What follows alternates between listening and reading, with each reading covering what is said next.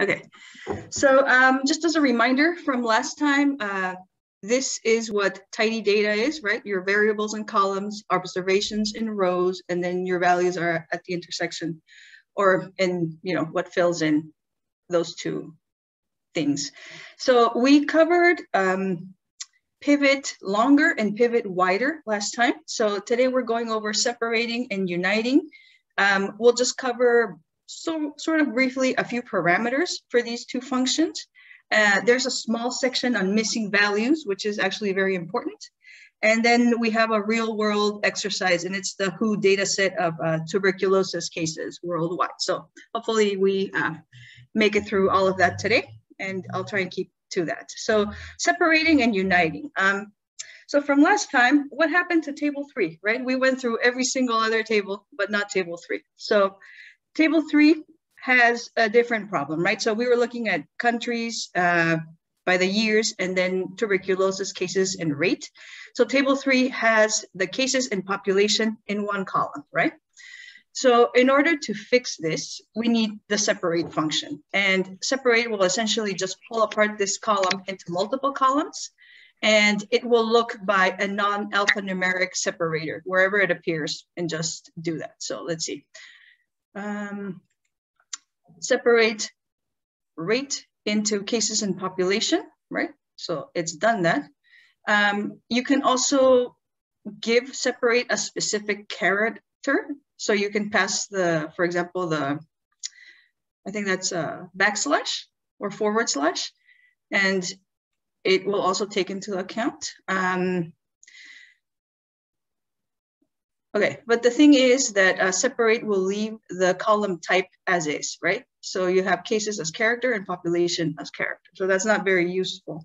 So in order to convert it to the correct type, then you can add convert true, and it will do that for you.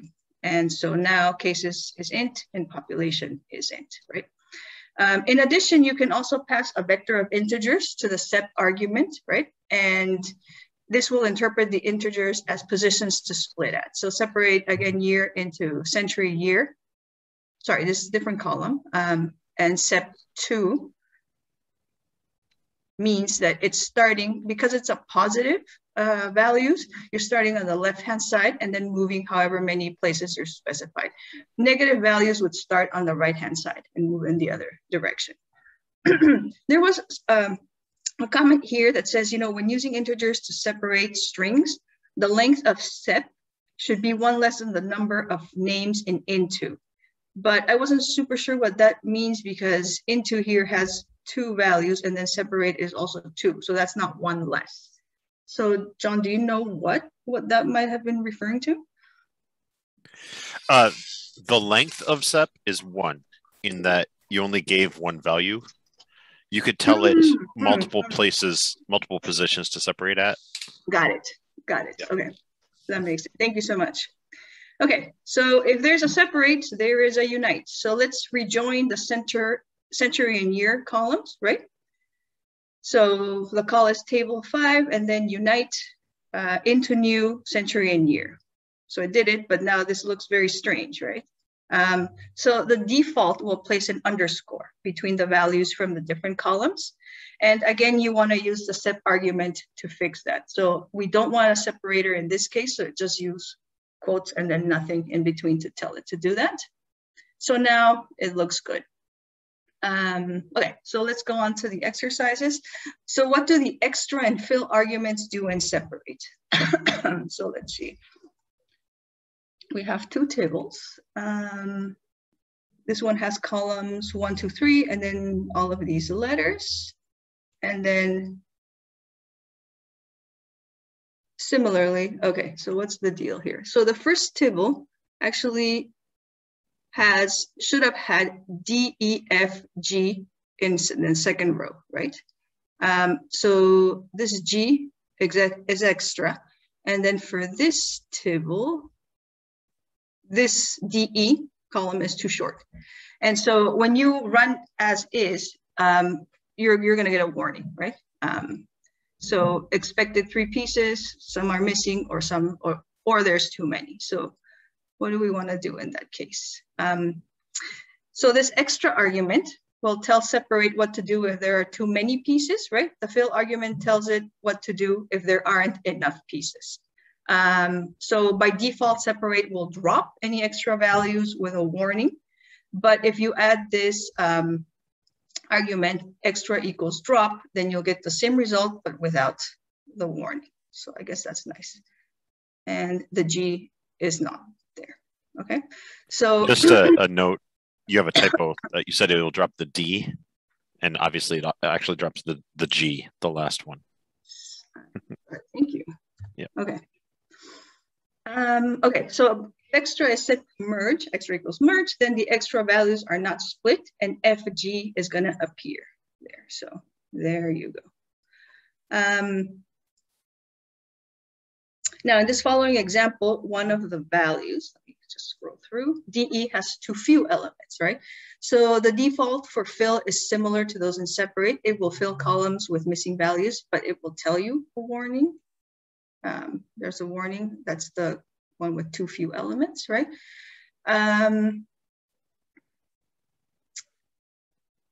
Okay, so then there are also alternative options for fill, which are left or fill right. So essentially what this does is it's putting an NA here and then just sort of smushing, not smushing, but moving the DE over, right? So that's fill left. And then the same idea for fill right, except that you're starting from the other side. So here's the NA and the DE are placed this way. Okay, hopefully that's making sense. So let's go on to this exercise. So both unite and separate have a remove argument. So what does this argument do and why do you want to set it to false? So essentially, if you set remove to false, then you keep the original input data frame so that you can actually see it in the results. Otherwise, like this X data frame would be gone, resulting one. And you set remove equal to false if you want to keep them. And I actually found this very helpful in just seeing what these things actually do, because you have your input right there. Okay, so next exercise is compare, separate, and extract. We already saw separate. So extract uses a regular expression. How do you pronounce that? Regex? Regex? I always used to say regex. Okay. But my spouse uses regex all the time, Regex. and she says Okay. regex, and so I give her the credit that it must be regex. Sounds good. So a regex to specify groups in a character vector and then split that single character vector into multiple columns, right? So this is a bit more flexible than separate, right? Because it doesn't require a common separator or specific column positions. So let's see what's happening here. And I'm keeping remove equals false so that we can see the original data frame. And so what it's doing is it's extracting from X, the data frame, these two things, variable and ID, using this regular expression. So in the first position before the underscore, it's taking, not alphanumeric, just alphabetical, I guess, values or character values, so non-numerical values. And then after the underscore, it's all of the numerical values, right? So it took this one. My question here was, because the example has two A's, I'm assuming it takes the first day and not the second day. Yeah. So, yeah. Actually, it is the second A. Yes, so, I tested that, yeah. Yeah. That was not intuitive, but do you know why it does that? So the regex you're giving it is a capital letter and then an underscore and then a digit. And got it. Yeah. So there's no space, there's no extra letters in between. Yeah. Yeah. Yeah. Okay, that's good to know. Great, thank you. Okay, and so then here's an example that separate could not parse, but you can actually do it with extract, right? Because here there's no separator, unless I guess you could potentially, no. So separate, I think, is just with a separator and there is no separator here. Right. Okay. Yeah, I think we go over regex quite a bit more in the strings chapter. Mhm. Regex is one of those things that like it'll keep coming up. Like I have never really mastered regex, and I've used it quite a bit. And you know, everyone's at all kinds of different levels on regex, and it's something that the internet is good at helping you with. So that comes up a lot. But Right. it's important. It's useful in so many cases like this, where you know the example here is you've got letters and numbers kind of mixed, you know, some number of letters and then some number of numbers, and it's not an easy Yes. separator, but the regex can handle it really quickly and smoothly. So This is really interesting. Okay, so the reason why it's picking up both A's in this case is because you're giving it a plus here, right? yes, So, and it's telling it any like non-numerical value yeah. in this case. Got it. Well, actually, it's specifically capital letters is what the A Capital to D. letters. So, Oh, okay. and then the plus means one or more. So find one or more capital letters and then find one or more digits. Yeah. Okay, perfect. Thank you so much. You're welcome. Okay, so why are there three variations of separation, right? So by position, separator, and then also with these groups, but there's only one unite. And so the reason is that with extract and separate, you can only choose one column, right? But you can split it in different ways into several columns. But with unite, there are many choices of which columns to include, but really only one way to combine everything into a single vector. Okay, so let's go on to missing values, right? So changing the representation of a data set brings up an important subtlety of missing values. So values can be missing in one of two ways, right? So either explicitly, and you'll see an NA, or implicitly, meaning they're just not in the data, right? So let's look at this example. So this is an explicit missing value. So for the year 2015, the fourth quarter, right, there was no NA for the return. But what else is missing, right, from this data set, if you look at it closely? Does anyone want to answer that? Becky answered, but she didn't say it out loud, and you couldn't see her. I see. Yeah, it's the one in the 2016 or correct. One in 2016. Yes, 1, 2, 3, 4, and then it goes 2, 3, 4 for 2016, right? So I thought this was really cute and confusing, but one way to think about the difference, right, is with this Z-like koan, which is an explicit missing value is the presence of an absence, and an implicit missing value is the absence of a presence. Yes.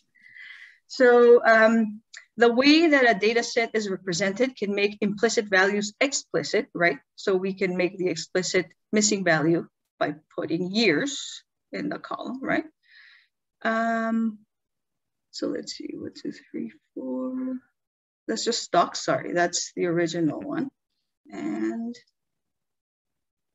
if we pivot wider here, right, now you see that there's an NA for the first quarter of 2016, okay? So additionally, right, because these explicit missing values may not be important in other representations of the data, you can set values to drop NA. True, right? And now the explicit missing values will be implicit. So here we go. Let's see what happened here. So the 2016 fourth quarter NA is no longer there. Okay, so that's good. Okay, another important tool for making missing values, let me scroll up, explicit in tidy data is this complete function, right? And this will come up in our real world example later. So complete essentially takes a set of columns, right, and finds all unique combinations. And then it ensures that the original data set will contain all, right? So now there it is, 2016 first quarter, and NA is put in there. So One other thing, so sometimes when a data source has primarily been used for data entry, missing values indicate that the previous value should be carried forward, right? And I'm sure that we're all familiar with this kind of thing, right? So these are NAs, but you can just then fill these NAs with fill, right? And that will take a set of columns where you want NAs replaced, in this case, the person, and it's gonna fill them in using the most recent non-missing value. So that's what we want. Okay, so exercise, what does the direction argument to fill do? So with fill, the direction just determines whether NA value should be replaced with the previous or, you know, or the next value. So let's just look at this. So here you have fourth quarter 2015, there's an NA, and if you fill down, it'll fill this in with a 0.35. Okay, so does anyone have any questions so far? I think we're doing good on time. So let's go on to our case study, which I was very excited to work on. So to finish off this chapter, we're actually looking at a realistic data tidying problem using what we've learned. And just a little bit of information. This tidy.r/who dataset contains tuberculosis cases, and it's broken down by year, country, age, gender, and the diagnosis method for tuberculosis. The data comes from this World Health Organization site, right? And let's just take a look at it. So there are tons of, epidemiological information in this data set, right? But as you can see, it's challenging to work with in the form that it is, right? And so this is a very typical real life example data set. So it contains a lot of redundant columns like this country and then ISO 1 and ISO 2, ISO 3, right? Then some very odd variable names like new SPM, whatever these things are, right? And lots of missing values, right? So, and it's obviously a messy data set. So in order to tackle this, we just keep in mind that we want to accomplish one goal at a time, right? We want to run pivot longer or pivot wider, right? And then examine the resulting data and then go back and set more arguments as needed until the data looks like we want it to look, right? So, alrighty, the best place to start is, let's look at these variable names, right? So names who. So yeah, what is all of this, right? So there's a country, this ISO 2, ISO 3, year is also a variable, right? And all of these other weird looking columns, right? So the first three letters of these variables, right, denote whether the column contains a new or old case. And if you look through all of the columns, they're all new, right? So essentially that new doesn't need to be there. It doesn't need to be captured as a separate variable. And then the remaining letters and numbers encode essentially what is the diagnosis type, gender, and then age. So we have this data dictionary that will tell us that. And just to go over it, because I think it's good to be familiar with what a data set contains. REL is just the cases of relapse. EP is extrapulmonary TB. SN is pulmonary TB that could not be diagnosed by a pulmonary smear, so smear negative, and then the opposite, smear positive, right? Then the sex, obviously male or female, that's how it's categorized. And then these remaining numbers are actually age groups. And you have 7 age groups. So 0 through 14, 15 through 24. So that makes sense, yeah. Okay, so the first thing that was suggested that we do is let's gather all of these new rel, new variables into a column. And we're gonna call that column key, right? So we're pivoting longer. The columns are the set of all columns. The names are going into key and the values go to cases, right? And we're also dropping the NAs. Okay, so it's nice to have that all there. then the other thing is we need to fix the inconsistencies in the formatting of the column names, right? So some start with new, as we saw, and then some had new underscore. So what we'll do is essentially replace new with new, just this new rel with new underscore. And we'll learn about replace in a later chapter on strings. So now that should be consistent in the naming. And then we're gonna use separate twice, right? We wanna first separate to split at the underscores in this key column. And so we wanna separate key into new type sex age columns, right? And separate by the underscore. Okay, new type sex age, that's good. We also, at this point, want to clean this up a little bit, right? So essentially just drop this new column because it's all new. And you can actually count to make sure that that is the case. That should be the number of rows in the full data set, that's correct. And then you just drop it with select, by not, in a sense, by not selecting that column. Okay. So now is our second instance of separate, and we want to separate the column sex age into sex and age, and we want to split after the first character, right? So separate sex age, separate 1. Yeah, that is correct. So now we have the columns that we want, or variables. So type, sex, and age. And now we have the cases and no NAs, which is great. So even though we did that in several steps, you can also do this all together. And this actual markdown file had a different way of going through this, where they also recoded the ages into something more legible. So I've just put it there, but let's just continue as is. So that's exactly the same thing. It's just showing here that you can just string all of these things together. Okay, so now this looks much better, right?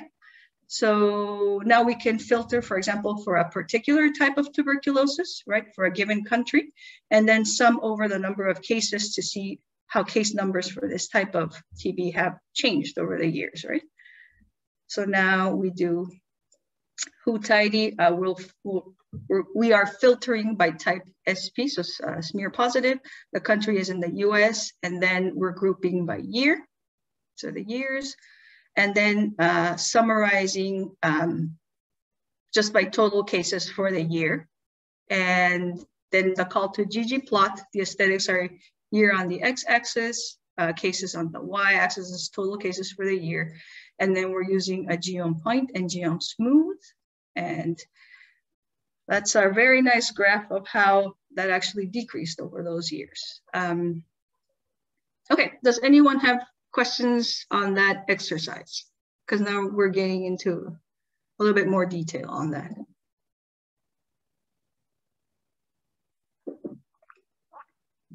Okay.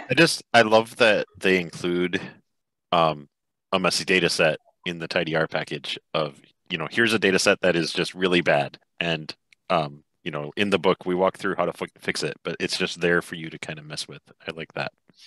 Yeah, I thought that it really brought like all of the concepts together. And then also like the exercises that we'll be looking at now, I feel like it's like a great intro as to like what things you should look for. Yeah.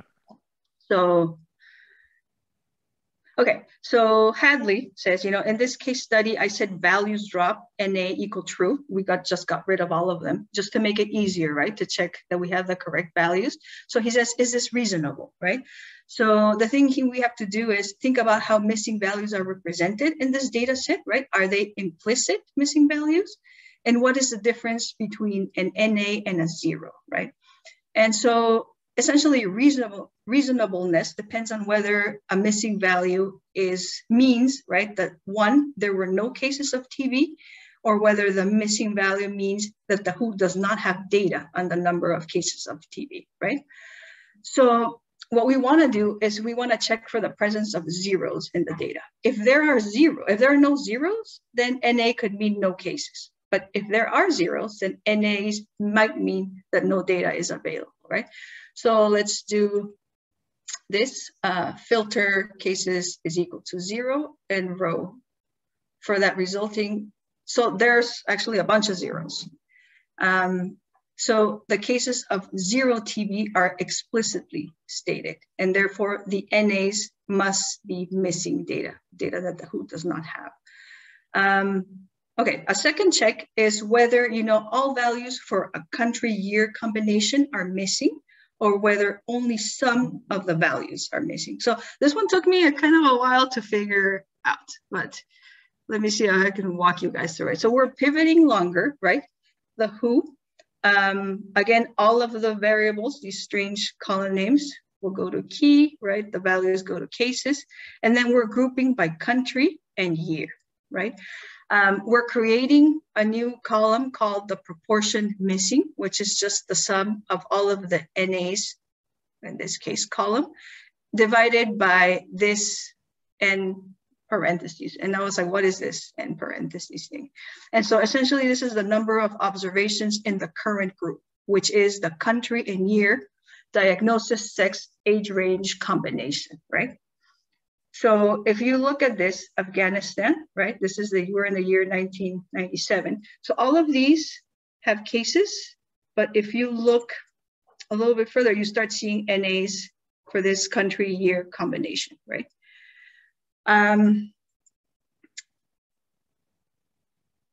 Right, okay. And so there was a one extra step that is a filtering step, and we're essentially looking for proportions missing greater than 0 and proportion missing is less than 1. So if all values, right, for this year country combination are NA, then the proportion missing would have been 1. You don't want to include that, right? And 0 is if none of the values are in NA. So what you're looking is for country year combinations where you have both. Cases explicitly stated either with numbers or zeros and NAs, right?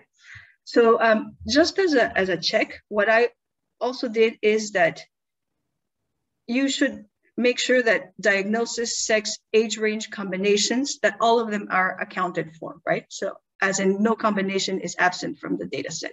And so I went back and sort of counted things. And so you have, let's see, it was 4 types of diagnoses, and then male, female, and then I think it was about 7 age ranges. So you should have 56 rows per each category, and I think that in fact is the case. So that is not missing in that way. Just like a sanity check. But for the result of this specific, proportion missing, so it looks like it is possible, right, for this country year combination grouping to contain some missing values and some actual values, which we just saw, right? And then finally, we want to check for implicit missing values, right? And implicit missing values are the year country combinations that do not appear in the data, right? For reasons. So let's see.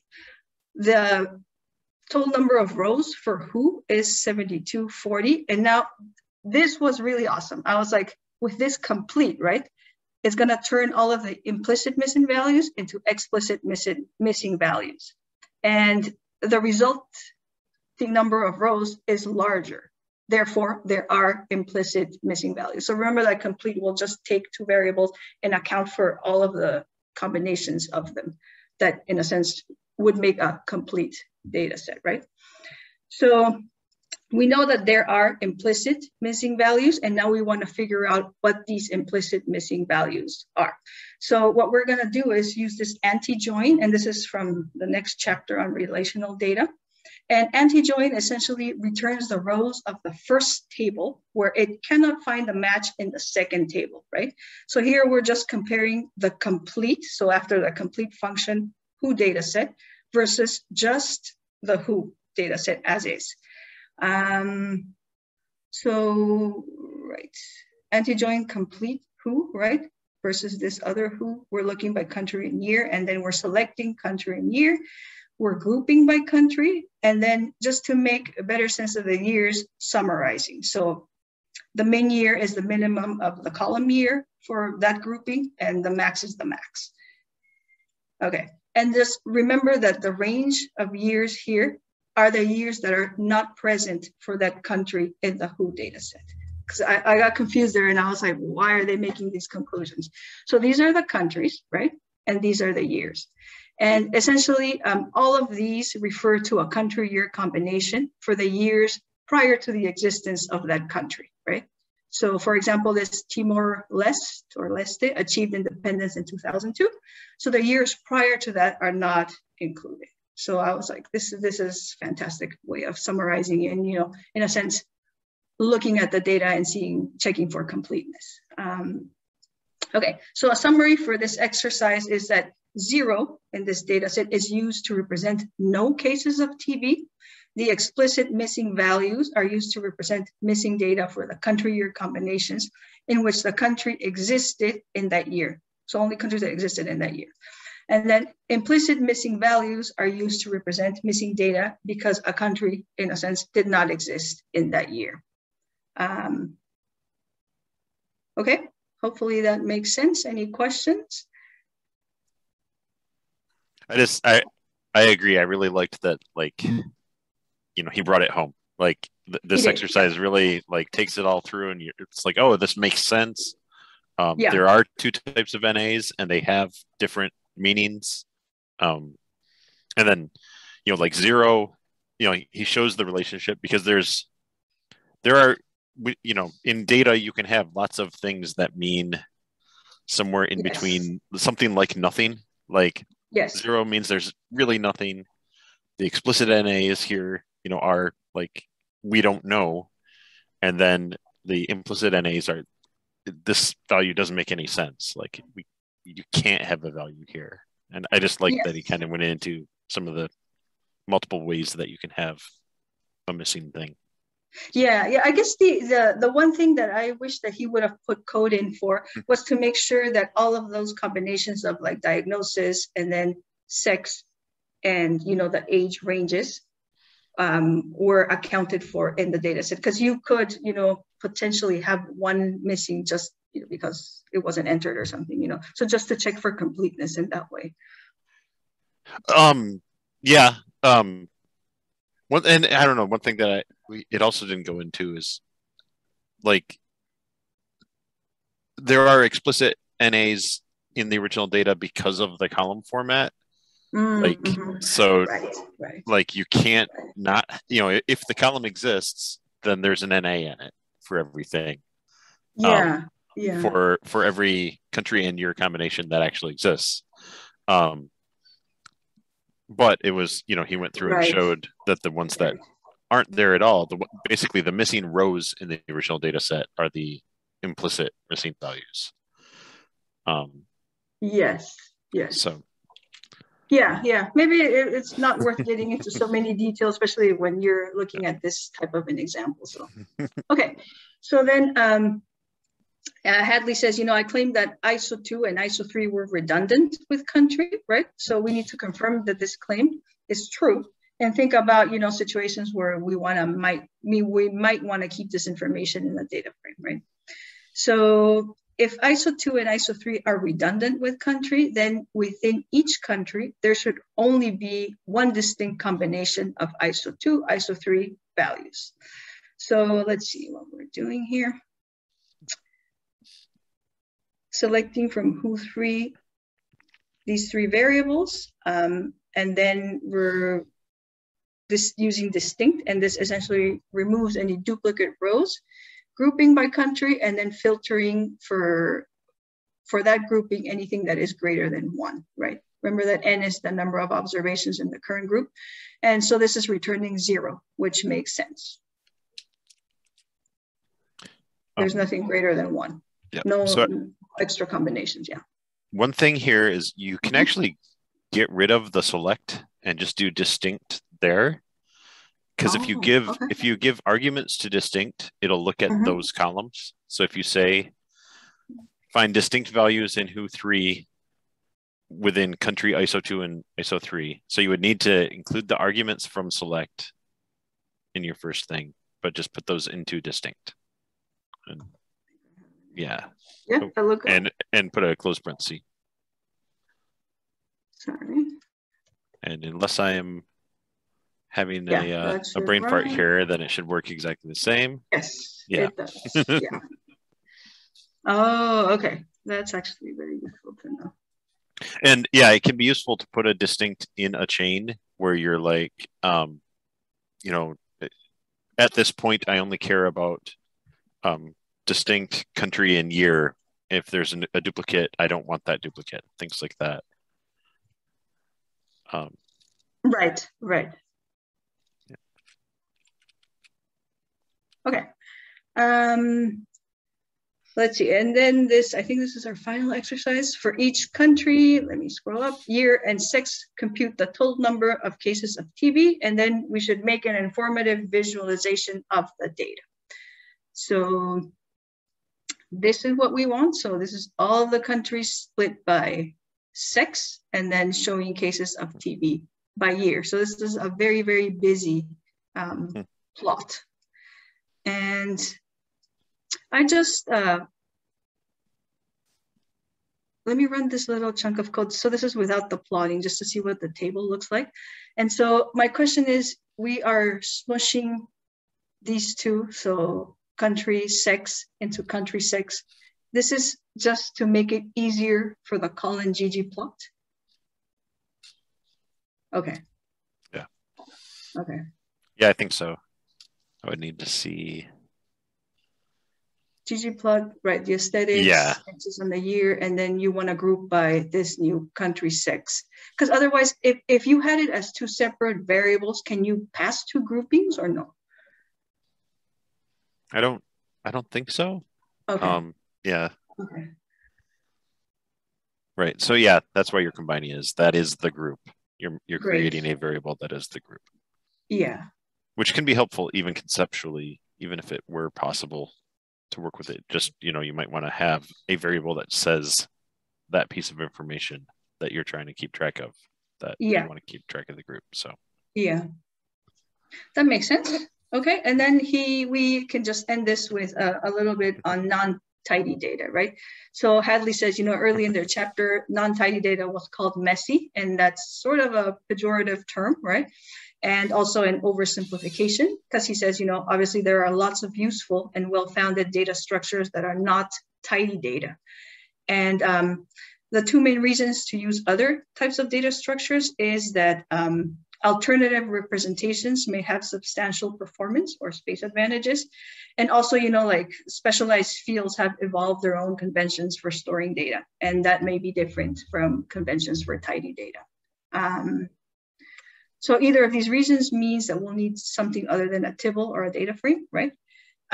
If your data doesn't fit naturally into a rectangular structure composed of, observations and variables, he thinks that tidy data should be your default choice, but that there are other good, reasons to use other tidy data structures. So I thought that was nice in closing the chapter. If you want to learn more, then you can just go to this link. Okay, I think that is it for this lesson. I'm glad that it wasn't as, down to the detail as last time. So thank you for putting up with that last session. I really like explicitly going through the exercises. I think when it makes sense to do so, when you're able to do so, when you're doing one of these presentations, the exercises are more important than the rest of the chapter, really, I feel like. So as far as what we go over together, so that was really good. Awesome. I really, it took actually quite a bit of time to go through this, but I feel like I have a much better grasp of, like what we're dealing with this tidy data. I love this chapter. Yeah. Well, it's like really, like he really let you, get your hands on real data. Like this is what it's really like.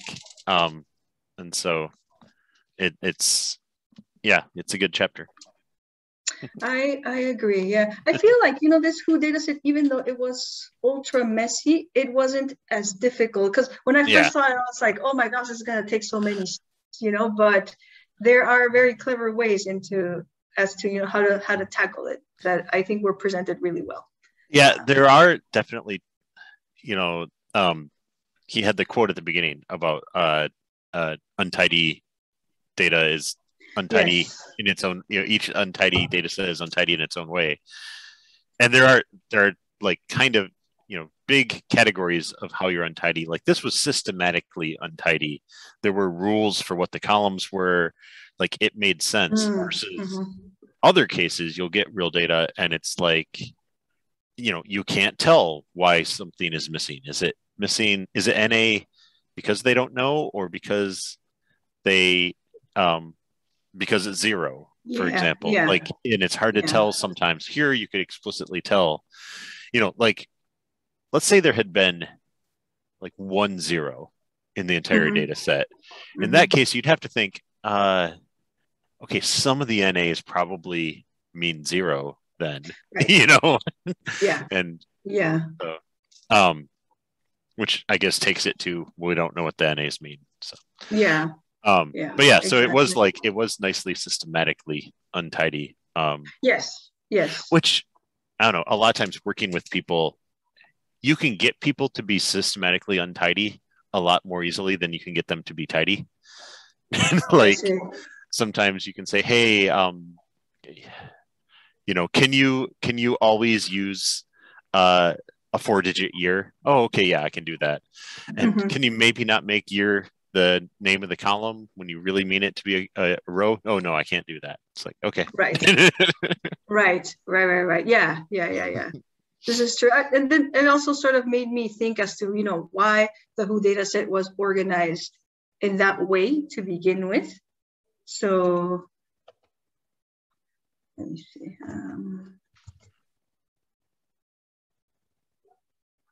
Right, like why they had. Oh, right. I see. Okay, so each row here is a year, and then all of the types of cases.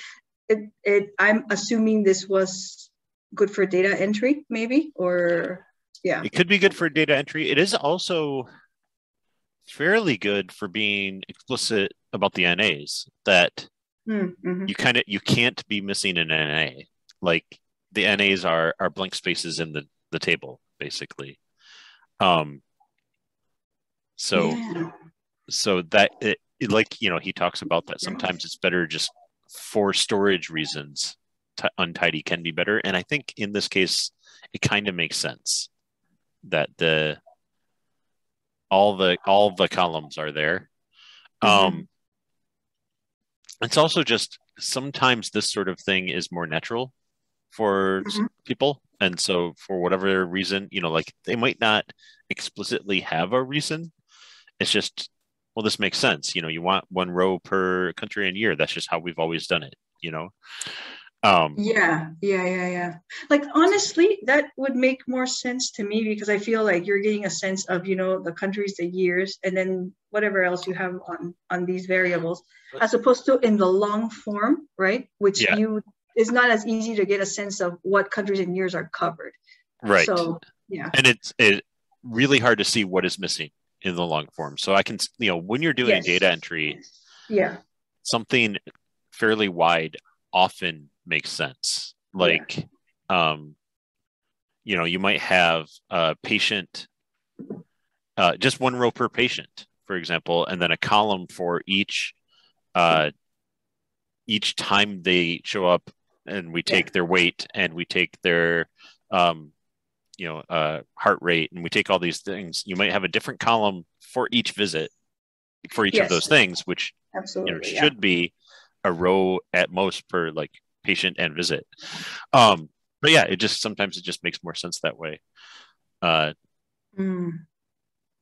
Like, I work with student data, and like a typical grade book has a row per student and then a column per assignment. But all of those columns are grades. So in some cases, what I would really want is a row per student and assignment, and then a column per grade, or a column that's just all their grades, So it's just sometimes untidy makes sense. No, for sure. Yeah. I think that, I guess the more I see this and the more I practice, it'll just give me a better, like, intuitive sense for and it's going to work best. Yeah.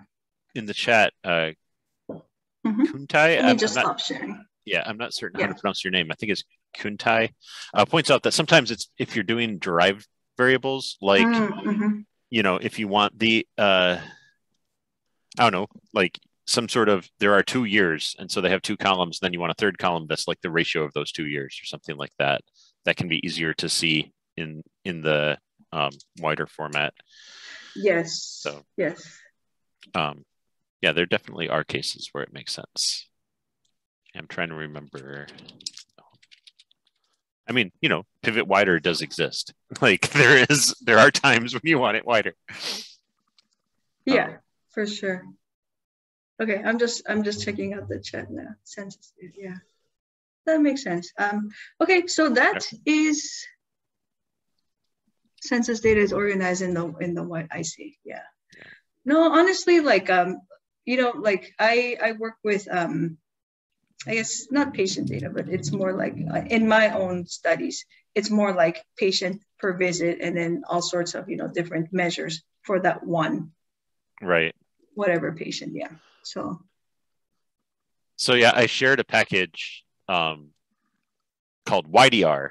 It's like a relative for TidyR, and it's specifically aimed at cases where wide data makes sense, and it shows some reasons where wide can make sense. So, yeah. Okay, I'm also seeing the link to reg. Okay. Let me just copy this before we go. Okay, so that's all that I have for this chapter. Thank you for listening and sitting through it. I feel like I learned a lot. Yeah, it was great. And then so next week, Federica, right? That's who volunteered. All right. Thank you very much, and I'll see you all next week. Bye.